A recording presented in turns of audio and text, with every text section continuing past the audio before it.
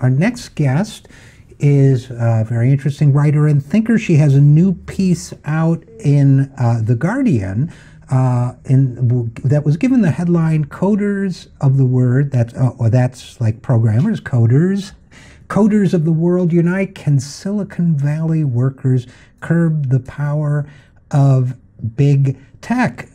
Moira Weigel is a PhD candidate in combined program, comparative literature and film and media. She is at Yale. She is also the author of a book called Labor of Love, The Invention of Dating, which would make for another interesting conversation, but we're going to talk about coders right now. So, Moira, thanks for coming on the program. Thanks for having me on.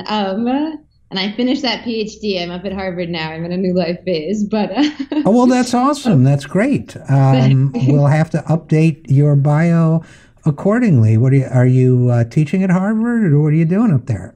Oh, I'm on a postdoc at a place called the Society of Fellows. So yeah, just a 3-year fellowship. But just got to make my parents happy and let them know I finally finished that PhD. Well, good. All right. Well, shout out to your parents here. So now, rather than me try to summarize your piece, although I did read it and got a lot out of it, what's the fundamental thesis there? What were you telling us about? Yeah. So the piece is really about a new kind of set of tendencies and energies within the tech industry that I call the tech left. So I think that since last year's presidential election, broadly speaking, there's been a lot more sort of activism and protest kinds of energy, a lot of anti-Trump feeling in Silicon Valley, which is historically, of course, Democratic and leans liberal. But the thing that I had seen no one talk about were these specifically leftist energies. So folks who are talking in the language of unionizing or labor organizing or claiming sort of more radical traditions. And a number of those folks who I met, I was sort of reporting this piece for a long time, spending time with different groups, but a number of them work at big companies like Facebook and Google, Microsoft, Amazon, you name it. So what I wanted to speak to was this tendency that I wasn't seeing represented in the coverage of Silicon Valley reactions to the election, which was from these young, mostly young, I'd say 20 to early 40-year-old technologists and tech workers. So, one of the things, there's so many dimensions to that topic, and you hit on a lot of them.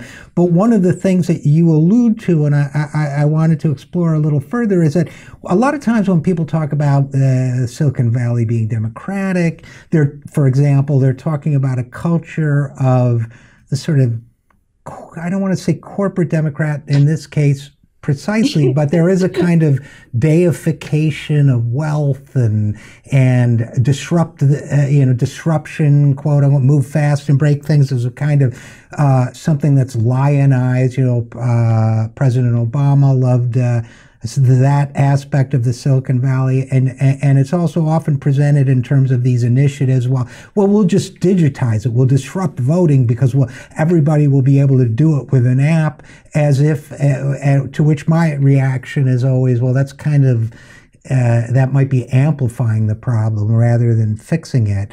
So, what was your take on that? The people that you describe on the tech left, are they part of that, or are they people who really want to undermine that sort of liberal Silicon, I don't know how to call it, power-oriented liberal Silicon Valley culture as well? Do you get my question? I do, yeah. It's a really rich question. I think that it's funny because I think there's been this belief in Silicon Valley, at least since the 1970s or 1980s, that there's something inherently democratic about networked computers, that they're sort of inherently democratizing, and that there's an entire language that you're alluding to around how the internet works, around how social media works, that suggests that these technologies are sort of inherently democratizing. They give power to the individual. I think that what's really interesting, and there are a bunch of aspects to your question, we could take it in different directions, but because there's sort of the difference between big D Democratic Party versus this sort of broadly Democratic often quite libertarian tradition. But I think that what's interesting is that this consensus or this set of I think, I'd call it an ideology. I think it's a property of ideology that looks like common sense for a long time. But this set of sort of common sense beliefs about the internet and the ways it was democratizing are breaking down. And I think we're seeing that very vividly in the Senate hearings with Google and Facebook and Twitter this week. There was this assumption, I think, shared by many, many people for a long time, that digital platforms would increase democratic participation, they lower the barriers to entry for, media organization points of view, that kind of thing. And I feel like this moment where we're seeing all kinds of problems within the tech industry, these big hearings on how social media platforms and search engines facilitated foreign interference in the election, this kind of thing, that common sense about technology being inherently democratic is kind of breaking down. And I think that the tech left that I'm writing about has an actually sort of new set of ideas about how to deal with that and what that means. So anyway, that's a beginning of an answer. I'd love to keep talking about it, but I don't want to talk too long. No, that's that gets to exactly what I was talking about, including the hearings this week. And I remember those days when there was talk about how the internet was going to make information accessible to everyone and give everybody a say. But I think one of the many things that was left out of that belief system was the fact that the internet is equally efficient at spreading misinformation as information. In fact, misinformation may travel considerably quicker because it may be more attractive and click-worthy. So there's that dimension of it. And then the fact is it doesn't always bring people together. It may segment them in bubbles or echo chambers where they fall further and further down a kind of rabbit hole of collective delusion, and it's up to people to decide who's deluded and who's not. So it's not really the unifying technology it seems to be, or it was held up to be. But then the question comes: okay, you're the tech left, or we're talking about the tech left now, so let's focus on that. If you're a member of the tech left, what are you going to do about it? I mean, you talk about tech as labor and how, the labor coalition that's been formed with a cafeteria worker and an engineer, which I think is great. But as to this broader societal question of what tech is doing to us individually and as a society, what can the tech left do about that? I think that this is like a huge question. I think the rest of my lifetime is going to be spent people trying to figure it out. But I think that one answer is that for a long time, as part of this broad set of ideas about technology being democratizing, I think that there's been this sense that these platforms are somehow neutral and anyone can use them to express any point of view, and that they're not biased one way or another. And I think that this has been amplified, this tendency for the public to frankly not really understand these platforms that our entire social life and political process has been taken up onto.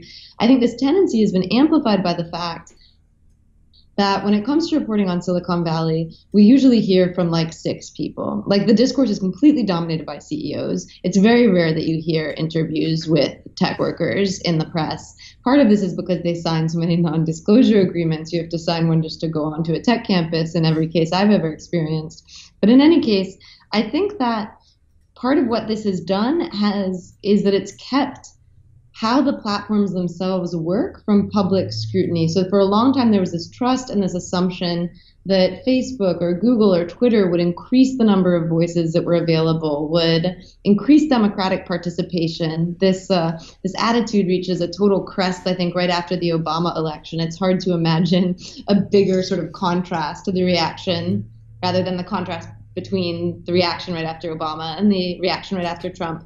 Anyway, I think in this mix, what the tech workers specifically have is that they have an understanding of how these platforms are built and they work on them every day.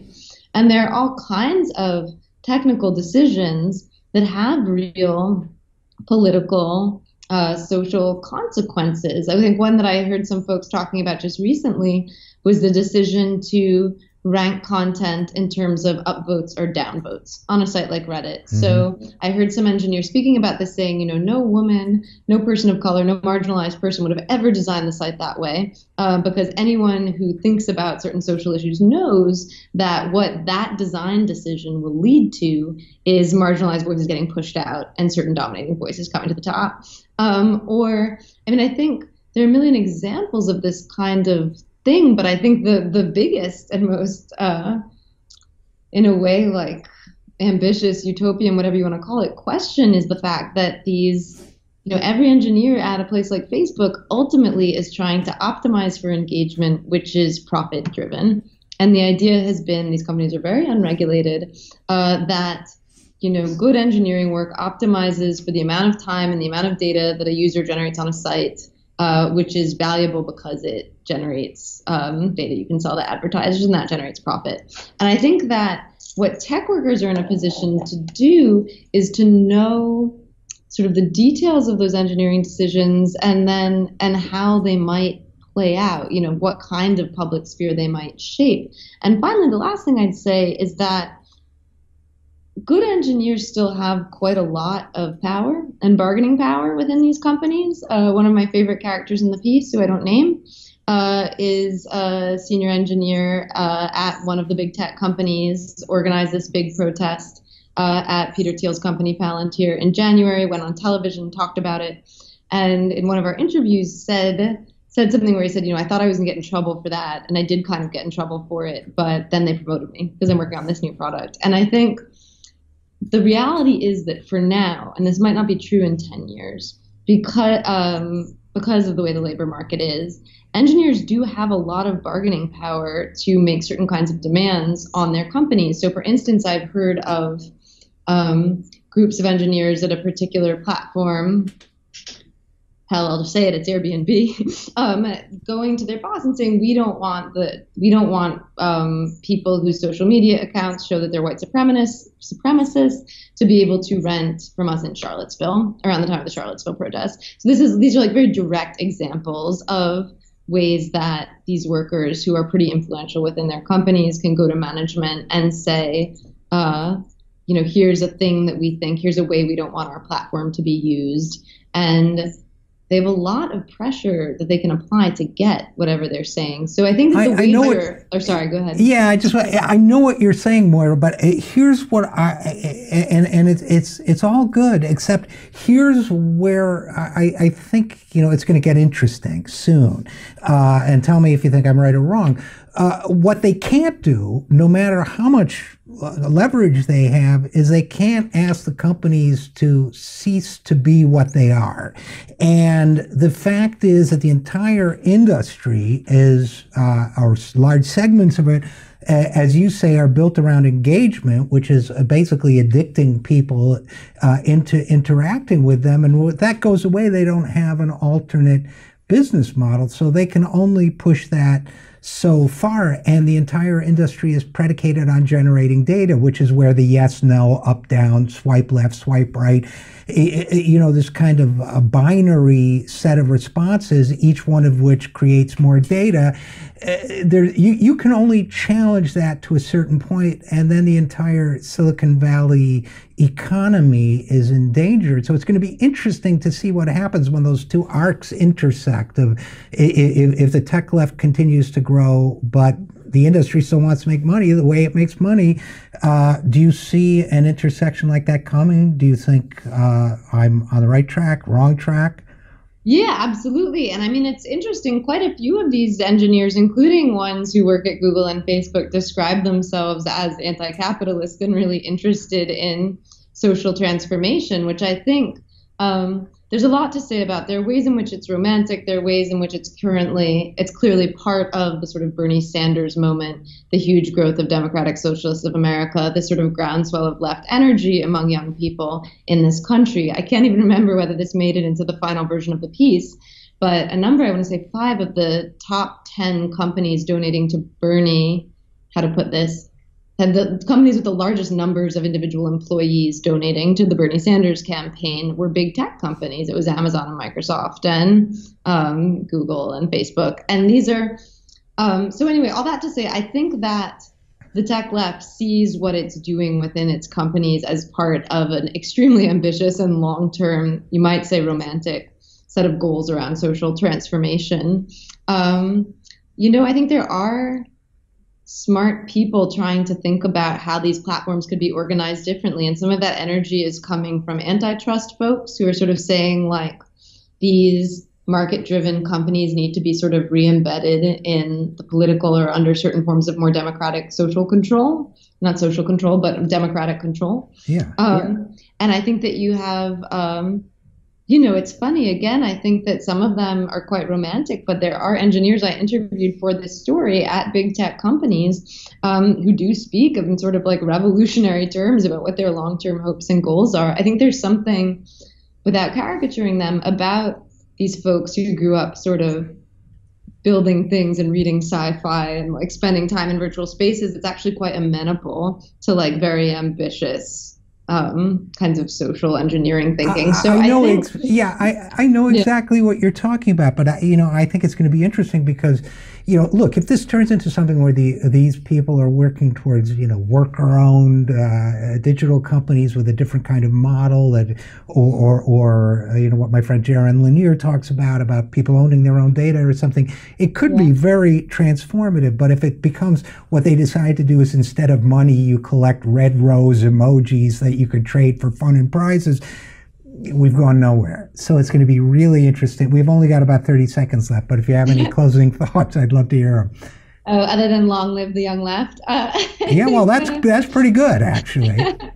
No, thank you for I mean, there's a ton to say, but thank you for having me on. I would encourage folks, if they're interested, to check out Tech Workers Coalition, Tech Solidarity, and the Tech Action Committee, which is part of the Democratic Socialists of America, who have many very active members, and I'm sure would be happy to share more and bring folks on board. So I think that's all I'd say. Well, that's great. So thanks so much for writing this piece, Moira Weigel, and thanks for coming on the program. Thanks for having me. Bye-bye.